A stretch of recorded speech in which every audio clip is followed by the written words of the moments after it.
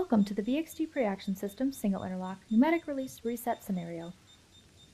In this scenario, we are looking at a paint kitchen where a fire has been extinguished and the area is safe to enter. Let's go through the steps of resetting a VXD Preaction system equipped with a single-interlock pneumatic release. Let's start by closing the water supply control valve. Next, close the ball valve below the air maintenance device that leads to the dry pilot line. Then, close the ball valve below the air maintenance device that leads to the system piping.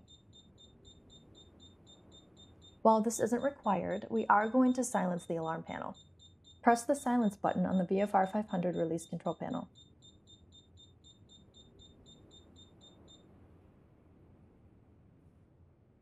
Now you will need to drain down the system, so let's open the main drain and wait for the system to drain.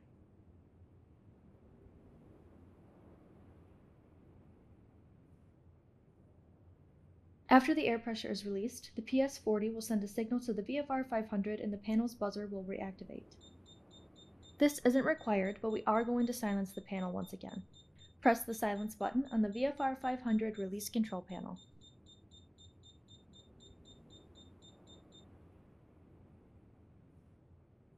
Once all the water has drained from the system, you can close the main drain.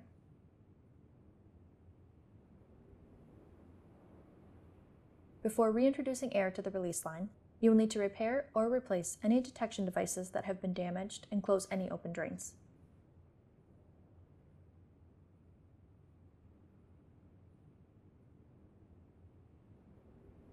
Next, we can start reintroducing air to the dry pilot line by opening the air bypass valve on the air maintenance device. Once the release line air pressure is within 5 psi of your target air pressure, close the air bypass valve and open the ball valve below the air maintenance device to finish filling the release system.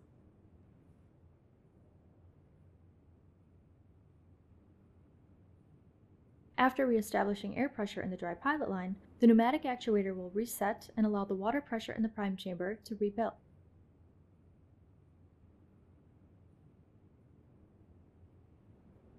Ensure that the system is drained prior to replacing any sprinklers that have operated or may have been exposed to excessive heat in the fire.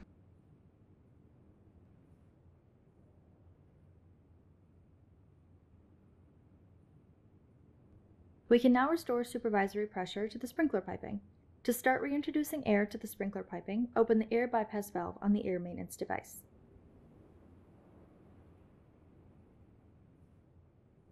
Once the sprinkler piping air pressure is within 5 psi of your target air pressure, close the air bypass valve and open the ball valve below the air maintenance device to finish filling the piping system.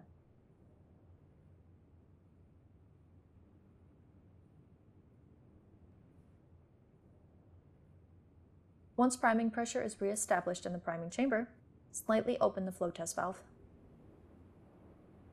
Then slightly open the water supply control valve.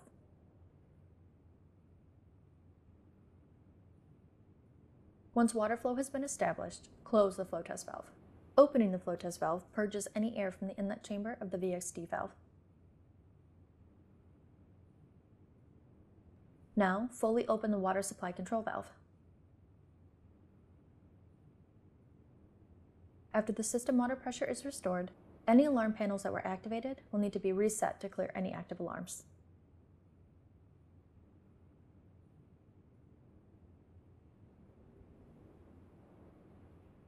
Excellent.